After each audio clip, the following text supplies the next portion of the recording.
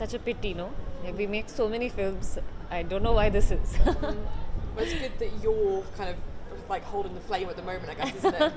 We have in every section this year almost there is an Indian film, so I think it's a good year for Indian cinema at Cannes. What is also nice is that there are a lot of films that are about women in the in all the sections, which is also wonderful, and it's nice to have films about women by women, and I hope it continues like so. When you're making a film, firstly, for a film like this, you take very long to raise funds to make it.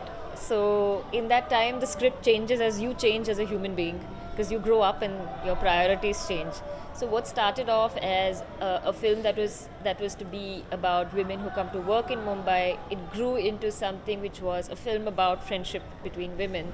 And I think that comes really from my experience of living outside of, away from my family, and making friends who have become like my family. And I think that's a universal feeling that all of us have, that as we grow older, those friends become our family, and it's a relationship that we can define ourselves, and it can be messy, but it can also be wonderful.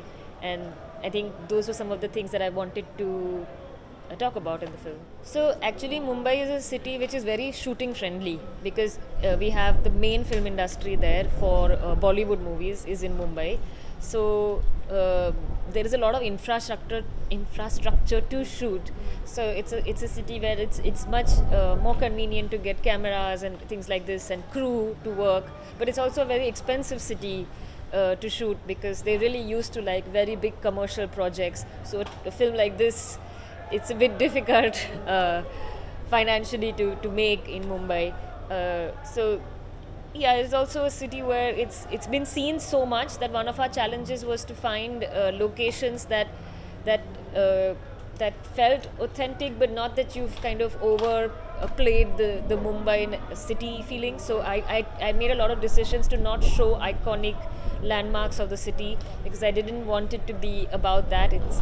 For me, the biggest iconic thing about the city is the local train, and it's what everybody needs to take every day. You see it every day, and it's a big part of our lives.